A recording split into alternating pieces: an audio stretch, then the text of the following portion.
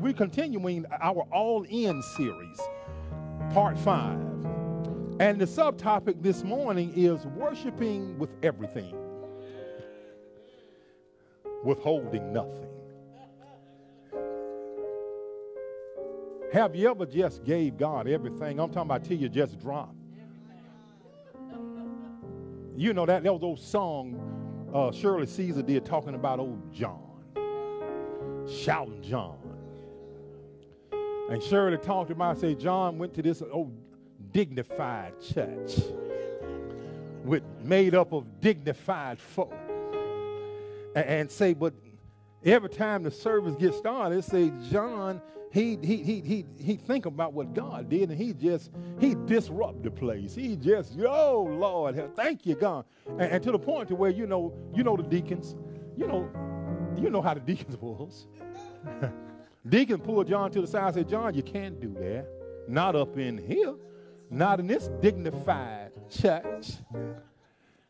And they kept bothering John, so John just stopped going. So now John stopped going. Now they want to go out there and find out why you're not coming to church, John. So they drive up on John's property. John got a long driveway.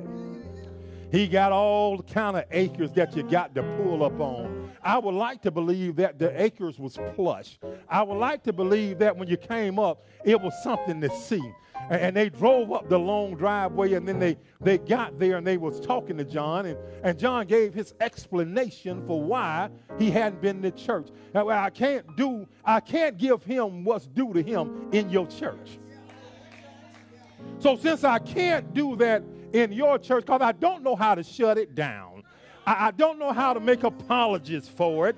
All I know that every time I get in your church, my mind I begin to think on the goodness of my God. I begin to think about all that he's done. I begin to, in my imagination, I'm walking on my land, and I remember the time when I was hungry and I didn't have nothing. I remember when nobody knew my name. I remember when it didn't seem like things was gonna work out for me, and I just get excited. I feel a need to lift my hands. I feel a need to run. I feel a need to shout.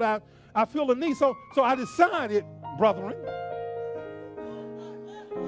that if I can't give God praise in your spot, John just happened to have an old mule with him. John said, hold, y'all know the story, while I give God praise. We need people that are bolder than what we have been, and letting the world know that God has been good. So how do we do that? We worship him. We praise him. We become unapologetic about our relationship with him. So today, in this brief moment that I have, because you all have stolen my time, I'm going to hit a couple of key things for you. Jeremiah, the 29th chapter, 11th through the 13th verse, from the New Living Translation, it says, for I know the plans that I have for you. Well, part of the plans that you and I were created to worship him, just in case you didn't know, not to give all your time to the man on the job. You were created to give God praise. He desires your praise. It don't make him no more God than what he is, but he created you to. And he wanted a family. He wanted you. And says the Lord, they are plans for good and not for disaster. His plans for you is not for you to walk around with your heart broken, depressed, and messed all up. His plans is for good things to happen in your life. sometime if you learn how to worship him, how to lift your hands and your voices, you will pull in things that you desire into your world. Why? Because it's like your kids, they walk up to you and begin to tell you how wonderful you are as a parent. Well, you know, you start looking for your wallet. You start feeling back there trying to sell, going in your purse. You can get, baby, what do you want? Well, what if I do God like that? What if I wake up every day with a praise on my mouth? Well, I wake up and I adore him. I tell him how awesome he is. Not that he don't know, but it's just good. See, some things your children say to you or your spouses say to you, it don't catch you off guard. You know that this is true, but it's good to hear it. Yes, good to, oh, dear Lord, do you really mean that? Yes, you are wonderful, Mom, or you are wonderful, Dad. And then they soften the ground because you can come right back around and ask for whatever you want to ask for, and I got you.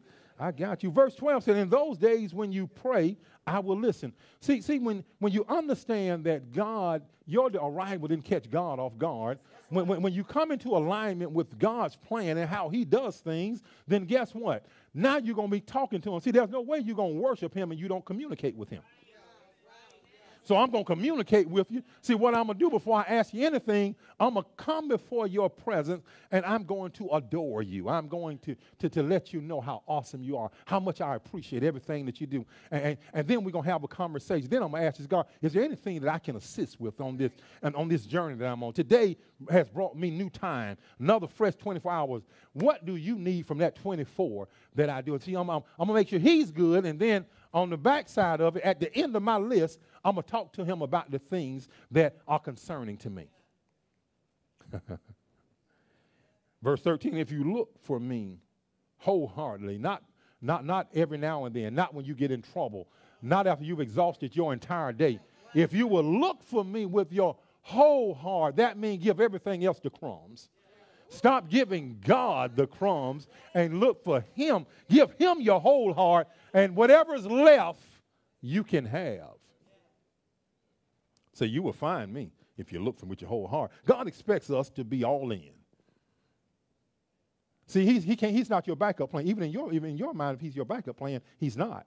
He'll either sit at the top or he'll not sit at all. I will never get the best of what God has to offer until I give God my best. God has wonderful things in store for you, but if you don't decide that you're going to give him your whole heart, you can't get him. We must have a passion for God's presence. The reason why I worship is because I always want to invite him in. Have you ever been in a situation where you know God showed up? I'm not talking about in church. I'm talking about in your private life. See, sometimes we want to do all that we do in this kind of environment, all when you get private with him. He shows up, and then it's just you and him. And he begins to, oh, Lord, look at here. Oh, you're talking about a sweet moment. Because, see, worship is a form of love expressed towards God. I worship him because I love him. I worship him because, can't nobody tell your story like you.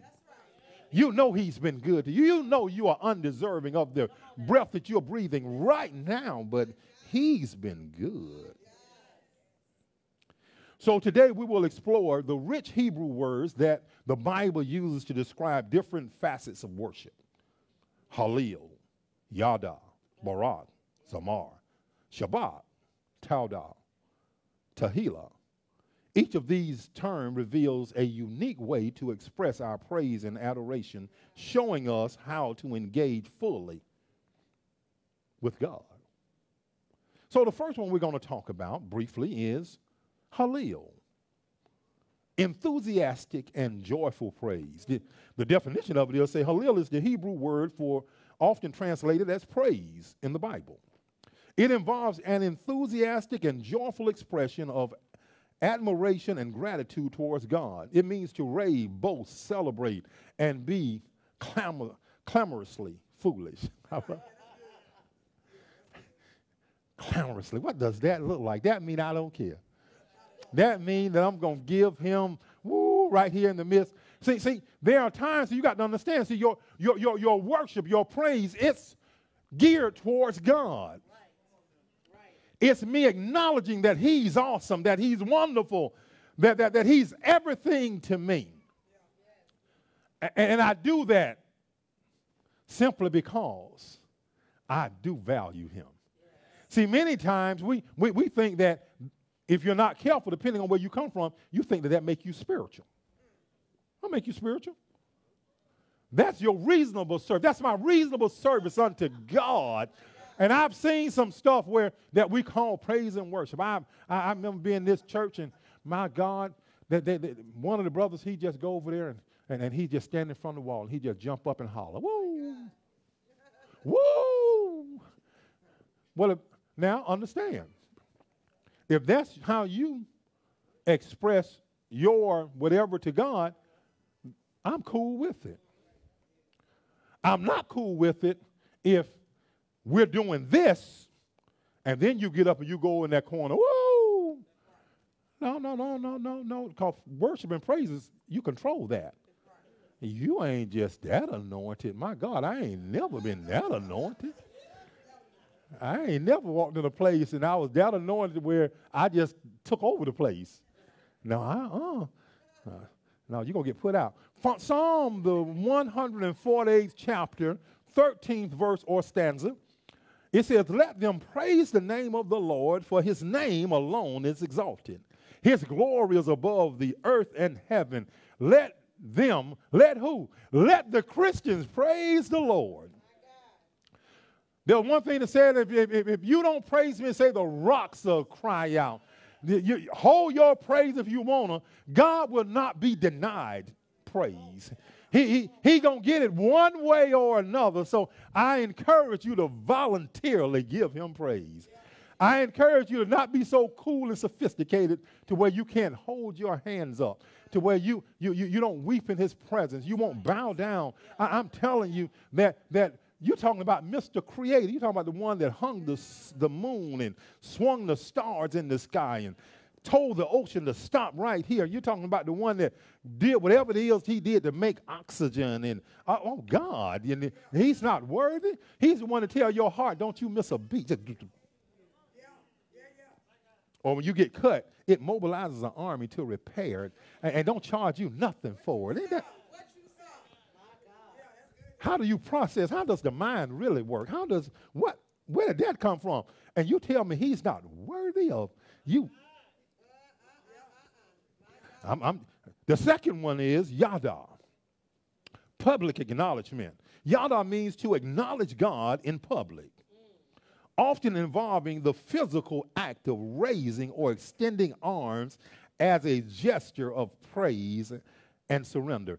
I lift my hands. I raise my hands as an act of surrender, saying, God, you can have it all. I do it in a public place. Why? Because I don't care who's looking at me. I ain't trying to be cool. I need help. I'm a mess and I need you to come in. So I'm going. My gesture means that I understand I haven't figured it out. It says that God, here am I, and if you can use anything, you can use me.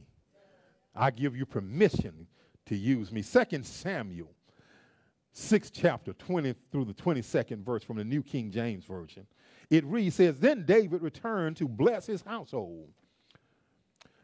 And Michal, the daughter of Saul, came out to meet David and said, oh, this is interesting.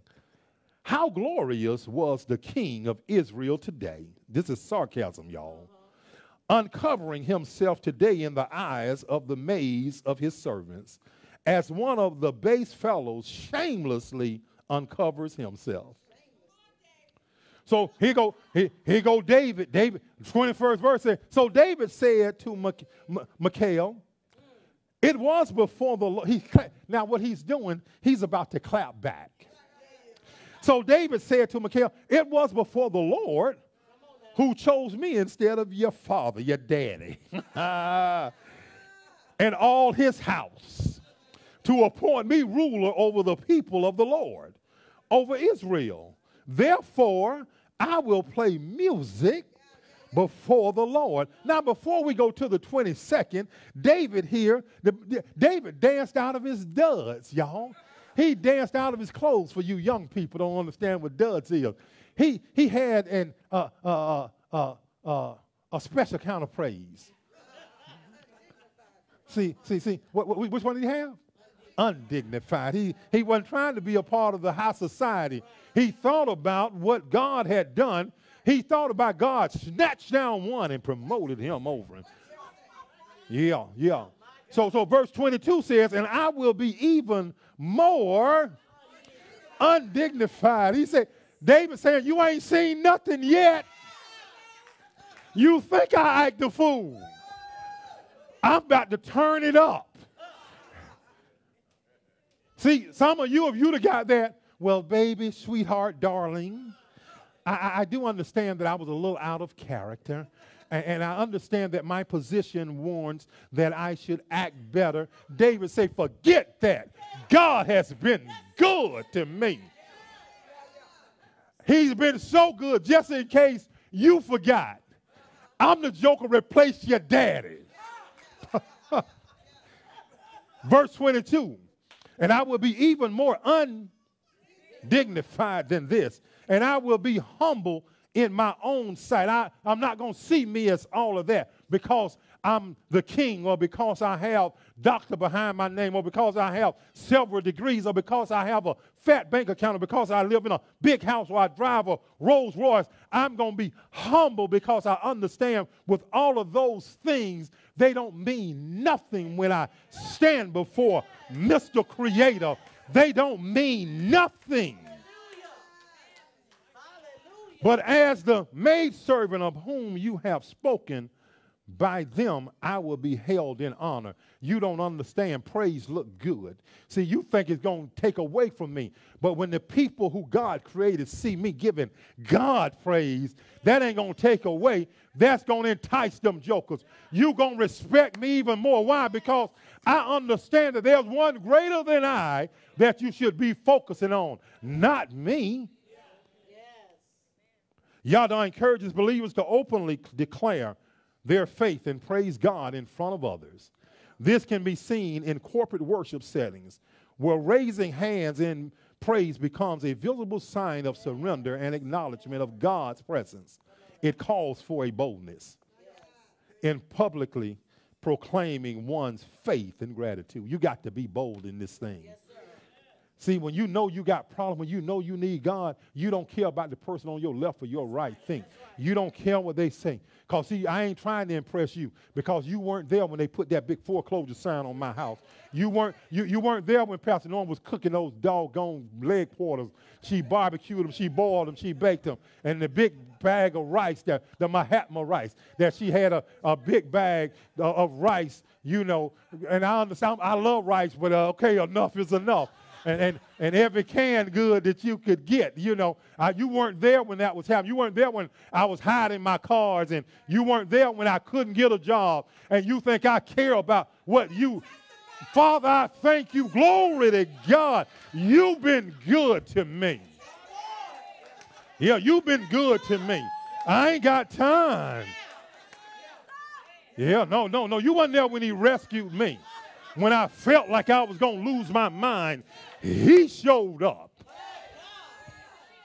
So I'll give him what's due. I am unapologetic of my relationship with him. And then we have Barak, blessing by bowing. I understand you got on your new duds. I understand your Sunday go to meetings. But I also understand, I remember a time when I told you about I had to take what we call the do-rag.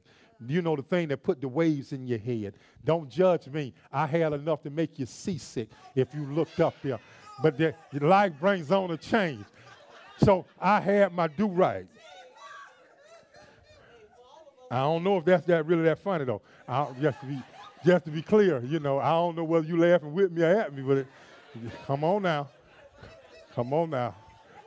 But I told you the story about how I took and for some of you that might not be of the African-American race, that's a rag that you put around your hair when you want to press your hair down, when you put hair grease in your head and it make it look like you got those little ruffles in your head. That's all that is. I understand because, see, we are a multicultural church, and so I got to make sure that I'm clear on things, you know, because I have stories. They are geared more from my African-American experience, and some of my other brothers and sisters be looking like, what are they talking about? And because we found it, someone come ask and say, Pastor Bill, what did that mean? You know, so we doing better because we are one family, multicultural. So, and when it's your time to stand up here and minister, I need for you to explain some of your little colloquials too. I don't know how I got way over there. Ooh, it just got hot all of a sudden, Lord. Just got hot, just hot. Barak, blessing by bowing. The definition of Barak.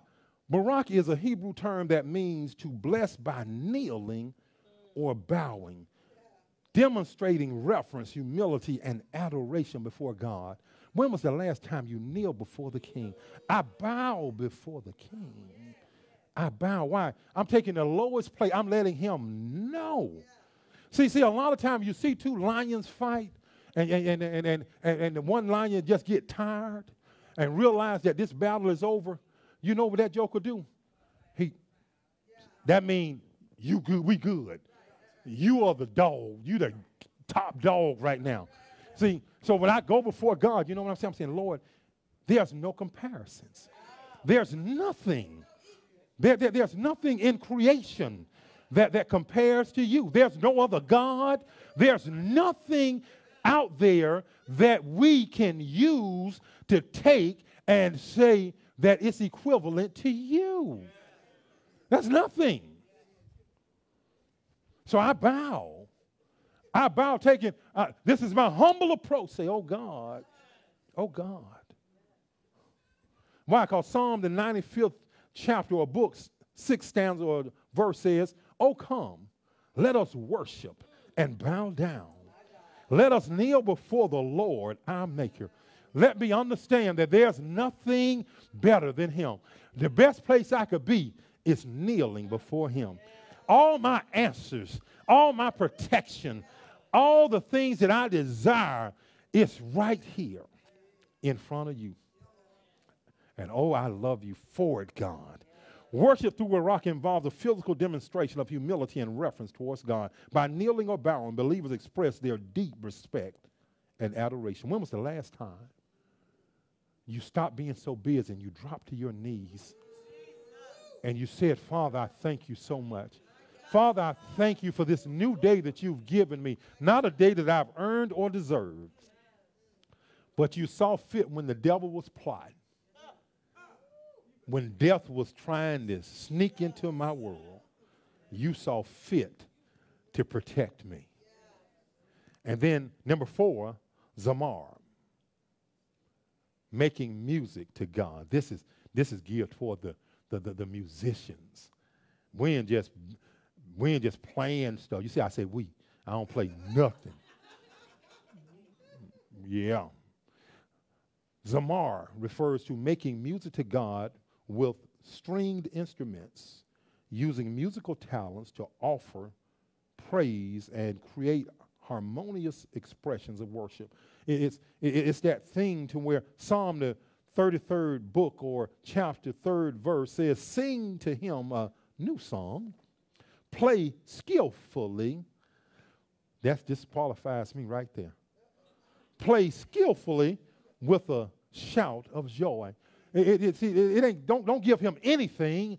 That means when you come, minister unto the Lord. See, it's not about the people when musicians do it. See, if a musician understands that it's ministry, that musician is going to be, taking us on a journey, but they'll also understand I have an audience with one. It's my job to show up prepared. It's my job to live the Christian life. It's my job to where when I'm in there doing what I do, but also when I'm outside of them, when I'm living my day-to-day life, my life still should represent a sweet melody unto the people. Why? Because I'm His all around the clock. And I'll never disappoint. I'll never show up and not be prepared. I'll always understand that somebody's lives are hanging in the balance of what I do. I'll understand that it's my job to not be only skillful, but to learn how to minister. How to open the heavens and allow God to rain down. Because when that happens, there have been times when we experience certain things. You've been in a service where all of a sudden it's like time stops and the music fills the room And heaven is pleased, and heaven shows up and rests in the place. And there are times when the minister don't have to preach. Why? Because the anointed shows up. The Holy Spirit shows up, and he removed burdens and destroyed yokes. He set the captive free. He restores sight to the blind. He heals whatever needs to be healed. He restores peace where there's chaos and confusion. He lets you know that it's going to be all right. And number 5 is Shabach. Shabach, loud praise. Shabach means to address God in a loud tone. So don't be frowning at people when they're loud. Shabach says, I praise him loud. It means I address God in a loud tone or to a shout, reflecting an exuberant and bold declaration of praise unto him. Glory to God. Praise you, Jesus. Don't hate on me because sometimes I'm louder than you. Because you don't know my story.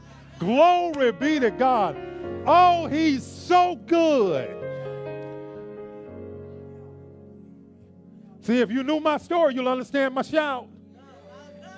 If you knew when the devil tried to steal my voice, if you knew when I didn't have a doggone voice, you'd understand that I can't afford to be silent.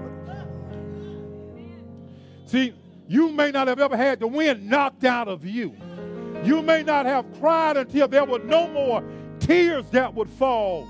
You may not have been broken to where you thought you wouldn't recover. So when you hear me or when you see that person and they look like they're out or they look like they're a little strange, don't you hate on them. Stay in your lane because you don't know their story.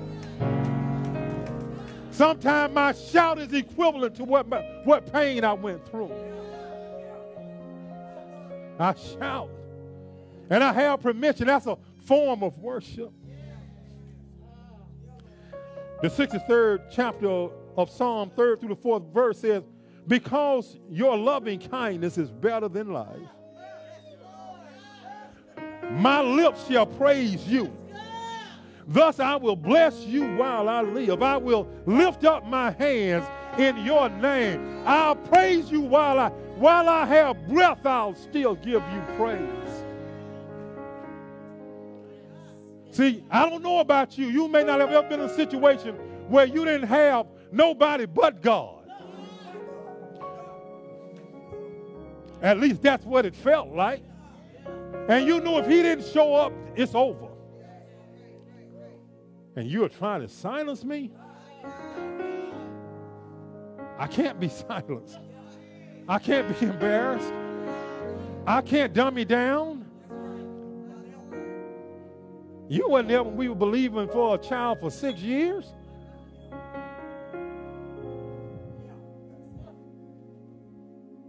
Number 6, Tada, lifting hands in adoration. Tada involves lifting hands in adoration and thanksgiving, symbolizing praise, gratitude, and trust in God's provision and promises. I lift my hands as a way of surrendering, but I also lift my hands knowing that he's already done it. I lift my hands in expectation that what I've asked God for, he's already done it. Not going to do it. He gave it to me when I asked. He granted me the petition of my heart when I asked him. And because of that, I receive, Lord. See, it's more than just surrendering. I lift my hands as an act of surrender, but I also lift my hands as an act of surrendering and receiving all that I'm believing God for.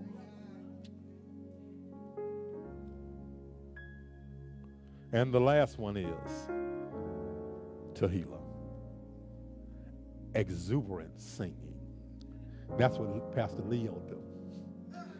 Exuberant singing. Tehillah is the act of exuberant singing, expressing praise and joy through songs that celebrates God's goodness I just don't understand. Lord, I don't understand these people because if I ain't no better, I think they act like I can't carry a note. But I forgive them. Tehillah is the act of exuberant singing, expressing praise and joy through songs that celebrate God's goodness and works with a vibrant and enthusiastic spirit. The 34th chapter of Psalm, first stanza, first verse, I will bless the Lord at all times. So you see, it's not about my skill level. I choose to bless the Lord at all times. Father, I thank you. I'm not singing to Pastor Norma right now. I'm singing to you, Lord. Let it be a sweet sound, because when I sing to her, I'll put a little Luther on. And you know, yeah. Look at that. Some of y'all are so spiritual. I will bless the Lord at all times. His praise shall continually be in my mouth. Will you bless him at all times? Will your praise, his praise, be continually in your mouth? Well, as we wrap it up, stand to your feet. Because I believe when you teach a message like this, you give people an opportunity to lift their hands. So as we wrap up the exploration of worship, I hope you will feel inspired and equipped to embrace worship in its fullest term. See, the message is there's a place of worship for you regardless of who you are and how you're wired. You don't have to do it like everybody else. If you're quiet and you're more conserved, that's okay. If you're loud, that's okay. But just make sure that you understand what worship looks like concerning you, and you live your life worshiping Mr. Creator. Because we've learned about the vibrant expressions of Hallel, the public acknowledgement of Yada, the reverent bowing of Barak, the musical offerings of Zomar, the triumphant shouts of Shabbat, the thankful hands of Todah, and the exuberant singing of Tehillah. Why are those things important? Because, see, I'm going to give you 5 benefits that worship will bring into your life. There's a peace that comes with worship. See, when I get before the Lord, everything that's trying to taunt me and handle me and depress me, it can't follow me into that space. Then my worship also invites the presence of God on the scene, and then it changes my perspective. It changes me from worrying about whether or not I'm going to win or whether or not God's going to show up to let me know that God is already there. And then it causes me to refocus my purpose. I understand that I'm winning. I'm not trying to bring victory. Victory is already mine. And finally, because I brought life back into alignment, it renews my passion. So now what I want you to do, I want you to lift your hands. I want the praise team to come back up here. I want you to take and bring us back into the presence of the Lord as we close this service. Thank you, Jesus. I will bless the Lord.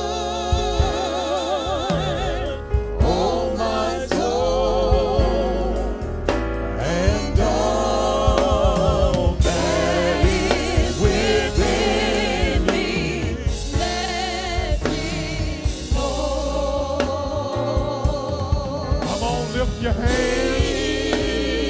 Yeah.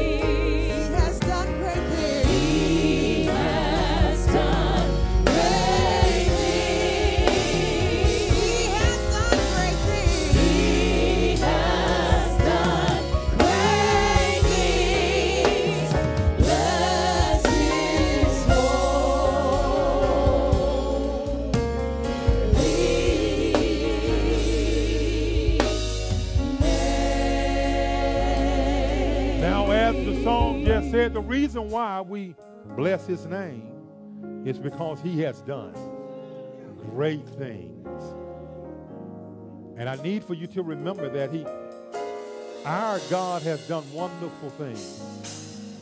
And we're not, in us worshiping him and giving him praise, we're not giving something that he doesn't deserve. Live a life of worship. Live a life of praising him. Live a life of showing that you are grateful for everything that God has done. Give God a big round of applause. Hallelujah. Thank you, Jesus.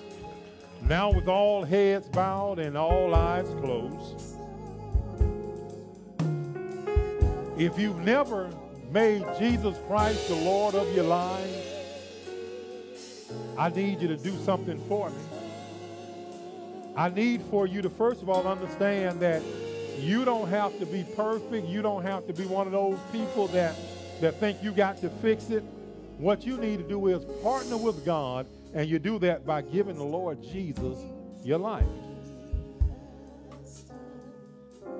So if you're one of those people that have never made Jesus Christ the Lord of your life, I need for you to repeat after me and mean what you are about to say, and that will cause you to be in right standing with God.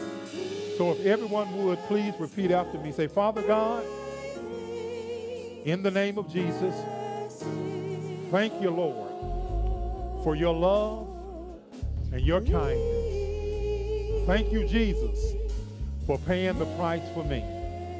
And I choose this day to confess with my mouth and believe in my heart that Jesus, you are the Son of God, and that you were raised from the dead. Thank you, Jesus, for saving me. And from this day forward, I'm going to live my life serving you. In Jesus' name, amen. And then there's another group out there of you that maybe at some time or another you did give Jesus your life, but you know you haven't been living the Christian life the way that you should, and you need to rededicate your life.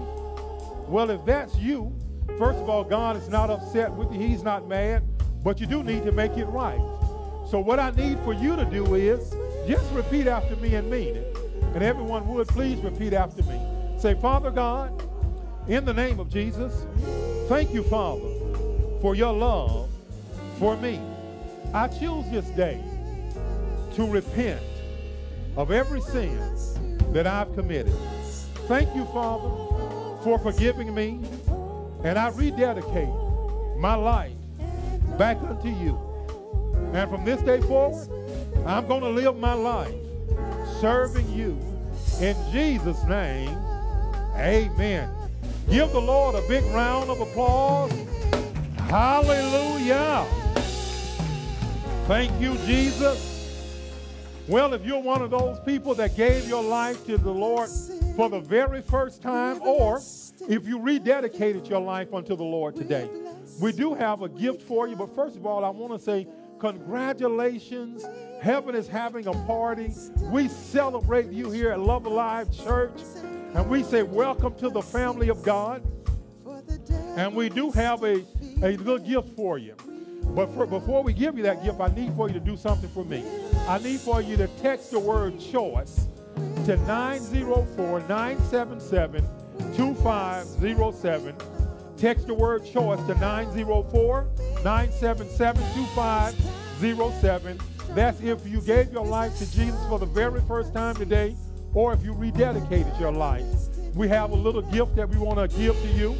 If you're in the building, you can see one of our ushers or greeters after service, and they will be glad to give you this little pamphlet that says yes. It will explain some things concerning the decision that you made today.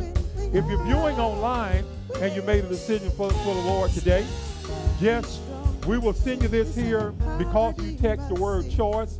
We'll send you an electronic copy of this. Once again, congratulations.